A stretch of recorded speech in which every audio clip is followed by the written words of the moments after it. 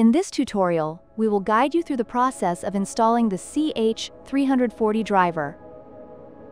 For a written tutorial, visit the educational section on our website through the link provided in the video description. The CH340 chip is a USB to TTL or USB to serial converter commonly used in replica Arduino boards, ESP8266 modules, and other similar devices. It enables users to program these boards without requiring a separate programmer. Before using any board with the CH340 chip, it is essential to install the appropriate driver.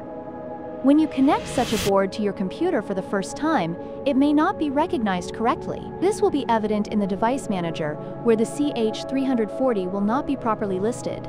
To access Device Manager on Windows 10, right-click the Start button and then Device Manager. Here, you can confirm that the system has not identified the CH340 chip. So the next step is to download a reliable driver. A link to the driver is provided in the video description.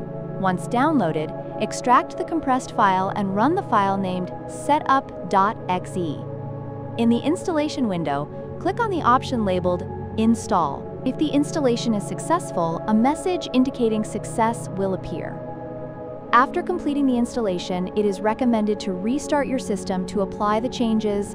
To verify that the driver was installed correctly, reopen Device Manager and check under the Ports sections.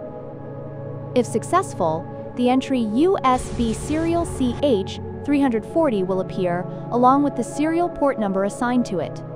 For further confirmation, connect a board with the CH340 chip, such as a replica Arduino, to your computer. Select the correct serial port in the Tools menu of Arduino IDE, open a simple example code such as Blink, and upload it to the board.